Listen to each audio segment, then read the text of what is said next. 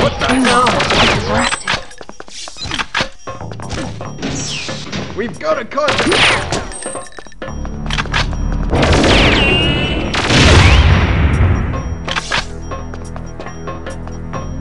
Holy...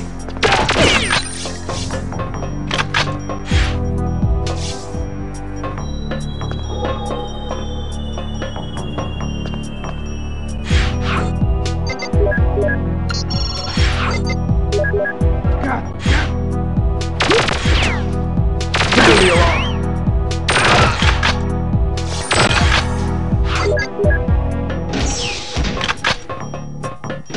There's someone here!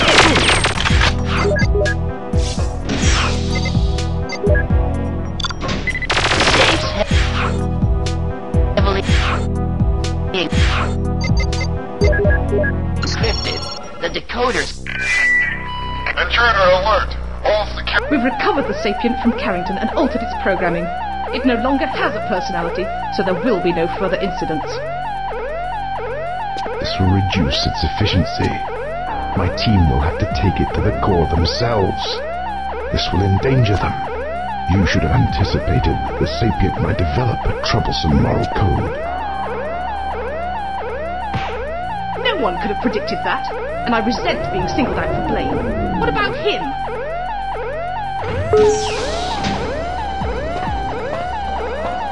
The President turned down the request for the room for Logic 2. Could it be you overestimated your influence over him? No. Perhaps I underestimated his resolve.